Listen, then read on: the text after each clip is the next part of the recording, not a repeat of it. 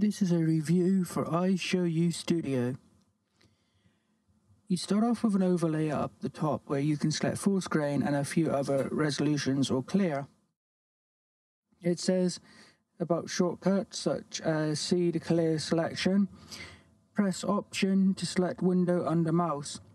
Here is the main dialog where you can select a microphone that you want to use. You can tick to record application audio or not. This will require a little driver to be installed, but it is free. Then you can select a camera, such as your FaceTime camera if you've got one built into your iMac or your MacBook Pro. You can select a scale, such as 100%, like all the screen or your selection, or you can scale it down to a smaller resolution. And you can select a timer to time down before you start. Once you hit record, it'll appear up here with a little button where you can stop it and pause the recording.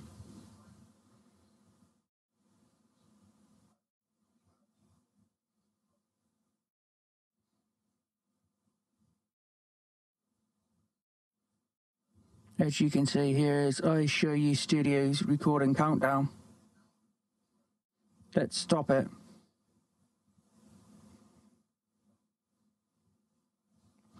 Now we are presented with an editor, so we can actually edit our recording.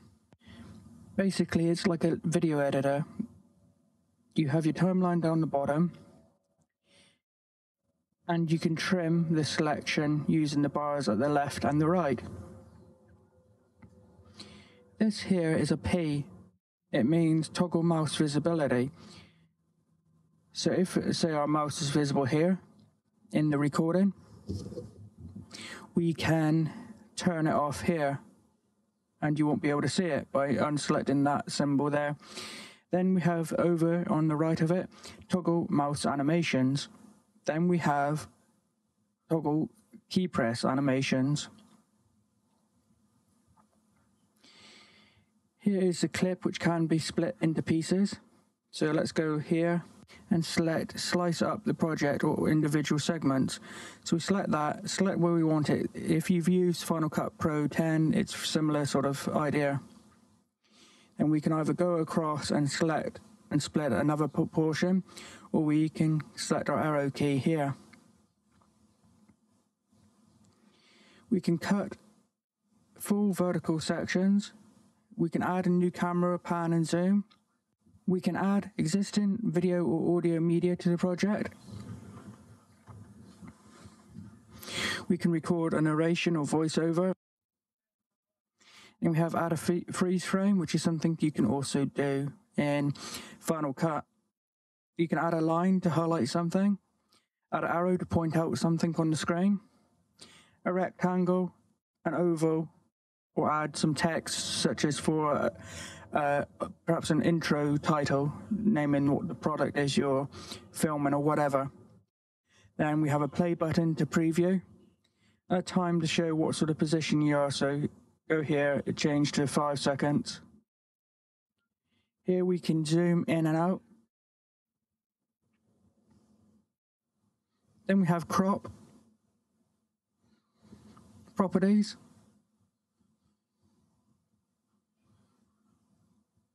toggle between full and partial layouts. So as you can see, if we have it like this, it's hidden by our editing bar, but if we do this, it will shrink it down so you can see the entire window.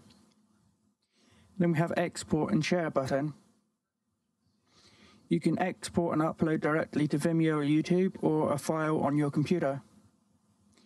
You can select your resolution here, your title, description, tags, category, and make this project movie private or not. This is mostly if you're uploading. And you can make the file compatible with Apple devices or not. Under preferences, we have open new recordings full screen and a few other options here. You can select your preview device, your encoder, H.264, automatic or JPEG, and the quality. By default it's at 75% great quality. It tells you your Mac has a built-in hardware H.264 encoder, great. You can select your paths for your temporary files, things like that.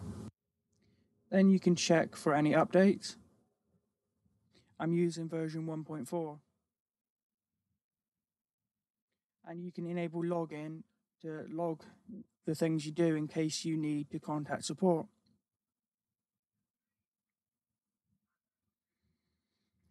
File is very standard. Create a new project, create a new recording, start a new recording, add media to the project, add audio to the project, add a new recording to a project, or export. Typical sort of things under edit, such as show info, show media, go to the beginning and the end, add a freeze frame, record a new gesture, add gesture segment, add default freeze frame on all, and various modes which you can get to down here. Format is nothing really to worry about. Same thing with view, window, typical window, and help gets to things like the quick start videos, tutorial page, then their website. You can also download their manual, which is available as a PDF or iBooks.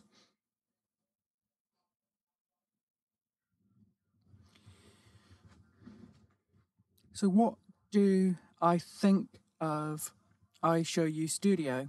I think it's actually a very good screen recorder. As well as recording, it also allows a great amount of flexibility in your editing, including adding freeze frames, pan and zooms, and various arrows and things like that to point various things out you may want to highlight. A couple things I don't like about it too much is the timeline I find a little awkward. You can't really see your waveform for your audio.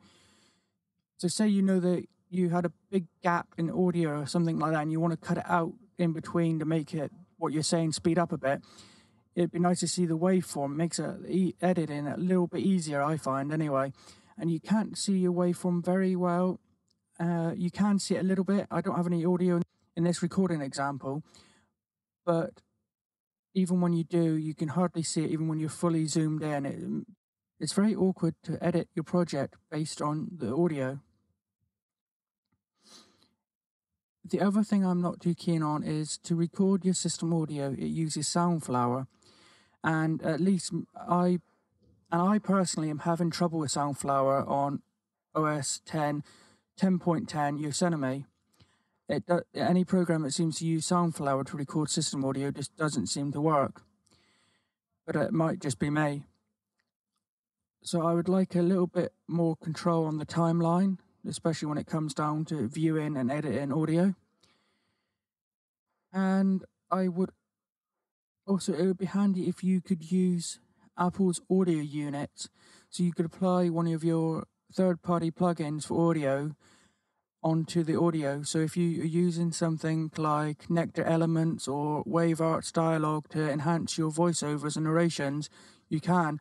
You can't at the moment, as far as I can tell. So support for third-party audio units on the audio would be handy. Now let's take a look at a couple other things quickly here. Up here, you can select new recording, stop recording, pause recording, and get the preferences from there. And when it's recording, this will go up to show your elapsed time. Also, let's change the size of this project.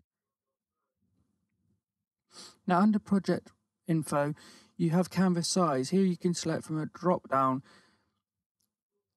So let's say we want to enlarge it to 1080p. There we go. Now, if we take this video and just stretch it out to fit,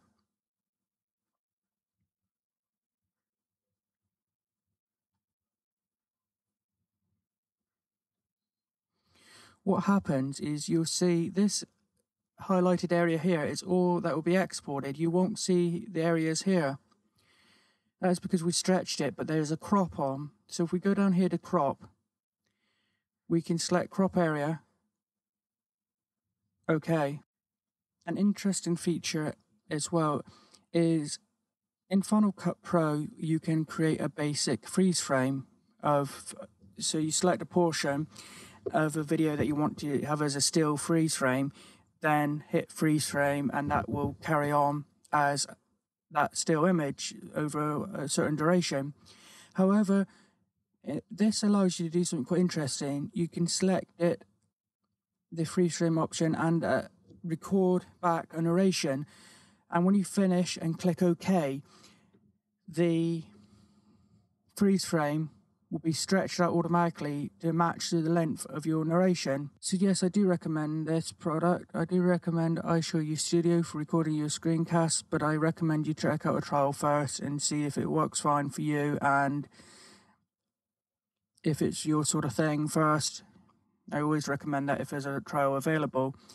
So download a trial and see what you think yourself, but I do recommend it. And if you could like and share this video, and also do me a huge favor and subscribe, as it only takes a few seconds and will help me out a lot. Thanks.